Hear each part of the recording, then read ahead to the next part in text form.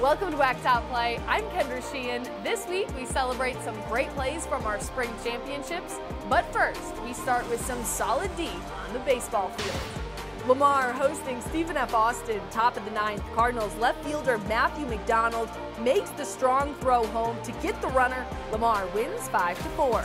Softball, Abilene Christian hosting Sam Houston.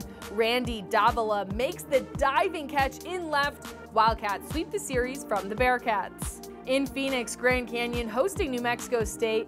Check out the play by shortstop Caitlin Dunkel, the spin and the out at first. Lopes sweep the Aggies. In Kerrville, WAC Women's Golf Championship, Dixie State's Taylor Nauman on number 3 gets this birdie putt to fall. Nauman finishes tied for 23rd. On to Beaumont, New Mexico State, taking on Seattle U in the women's tennis finals. The Aggies get the victory and claim their 3rd WAC Women's Tennis Championship. Our 2 top plays this week come from last week's WAC Tennis and Women's Golf Championships. Let's go back to Kerrville.